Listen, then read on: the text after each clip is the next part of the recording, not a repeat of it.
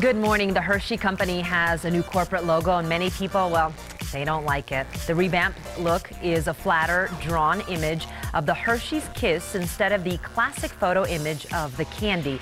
But there's a little problem. Twitter users are saying that the logo doesn't look like chocolate. They claim it looks more like the cartoon image of human waste. They've even photoshopped images of the new logo floating around with the kiss replaced with the relevant emoji right next to it.